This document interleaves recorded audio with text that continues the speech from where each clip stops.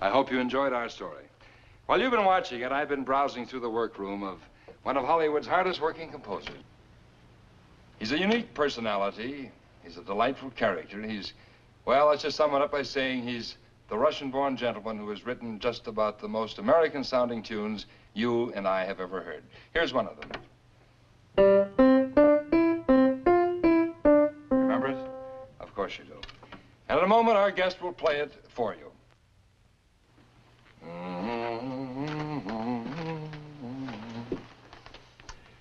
We all know the name of that song, but who wrote it? Do you know? Well, I could say he's Hollywood's most eminent composer of music for motion pictures. But to identify this particular gentleman, words don't help. His personality is better demonstrated than described. And for that purpose, let me take you back to the night of the 27th Annual Academy Awards, Wednesday, March 30th, 1955. The place, Hollywood. On that occasion, when the gentleman of whom I speak won the award for the best motion picture score of the year, he had this to say. Ladies and gentlemen, for my award, I should very much like to thank Beethoven, Brahms, Schubert, Grieg, Corelli, Palestrina, Mozart, Haydn, Mendelssohn, Johann Strauss, Oscar Strauss, and Richard Strauss. You're not forgetting Verdi and Puccini, are you? Oh, Verdi and Pucci. Thank you very much. I'm awfully sorry. Thank you, Mr. Puccini. Ladies and gentlemen, one of Hollywood's most distinguished composers, currently the music maker for the new George Stevens production, Giant, the fabulous Mr. Dimitri Tiomkin. How do you do? You know, Mr. Tiomkin... Oh, please, Dimitri. Dimitri. That's right.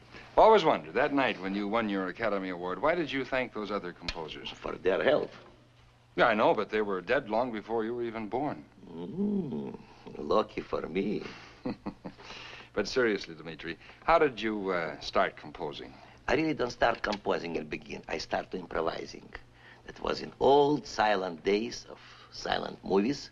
Where? In St. Petersburg. St. Petersburg? Yeah, but St. Petersburg, no, in Florida. Can I play for you? Please do.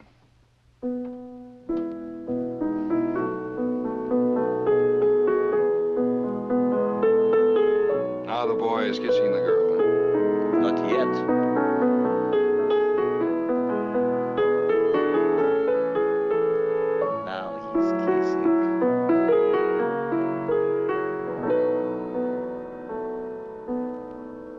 Finished.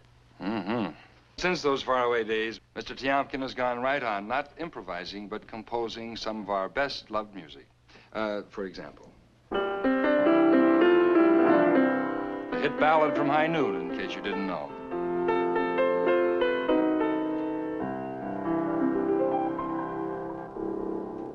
You know, Dimitri, it's strange that you, who've spent so many years in foreign countries, can capture the flavor of the American people so exactly. You know, people ask me the same question over and over again.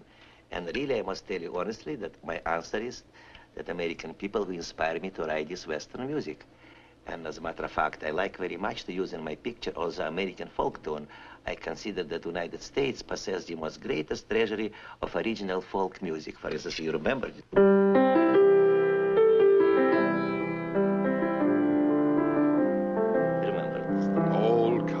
That's right. Now, in Giant, I and Paul Webster, when we start to work, we read this book and we came to the conclusion that the most important thing is to capture their feeling of this great land in this great state of Texas. So, by accident, I have a copy of the song here. By accident? Purely. And if you permit, maybe you can read it because, you know, my English is not very good. Really? Really. And can you read this thing and... I'll try. Right. And you ready? Yes. So can I give you 2 bars for nothing? Good.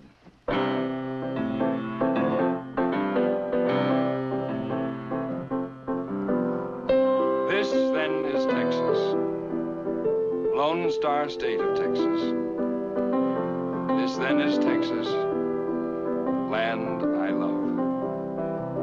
Boston and Houston and Alamo, El Paso, Crystal City Way. Oh, Giant, Giant, Giant, Giant, Giant, Giant, Giant, Giant, Giant. I have also love song in this picture. And you happen to have that one with you, yeah, naturally. Now, you know, because my English is really not so good, I hope that you... Yes, I know. I'll read the words and you play the piano. Now, without 2 bars, for nothing. Without Just 2 straight, bars. Yes. There'll never be anyone else but you. No other love. No one but you. You are my first love. You'll be my last love. And so, it shall ever be. You know, this love theme is from the same picture, and really I was inspired by wonderful acting of Elizabeth Taylor and Rock Hudson. You know, Dimitri, as the dean of all of our composers for the screen, what one thing do you owe your success to?